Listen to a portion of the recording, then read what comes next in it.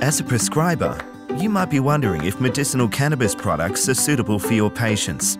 Most medicinal cannabis products are not approved medicines, which means the Therapeutic Goods Administration, or TGA, has not assessed them for safety, quality and efficacy.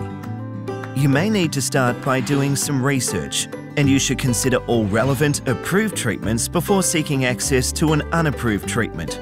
If you determine that an unapproved medicinal cannabis product is clinically suitable for your patient, there are pathways you can use. The most convenient option for medical practitioners may be to apply to the TGA to become an authorised prescriber. This allows medical practitioners to access a medicinal cannabis product for patients with a particular condition, without requiring a separate approval for each patient. Instead, authorised prescribers must report the number of patients treated every 6 months. Reports can be submitted using the SAS and Authorised Prescriber online system. You may not need approval from a Human Research Ethics Committee or Specialist College if the product you are prescribing is included in the TGA's list of medicines with an established history of use for your patient's condition.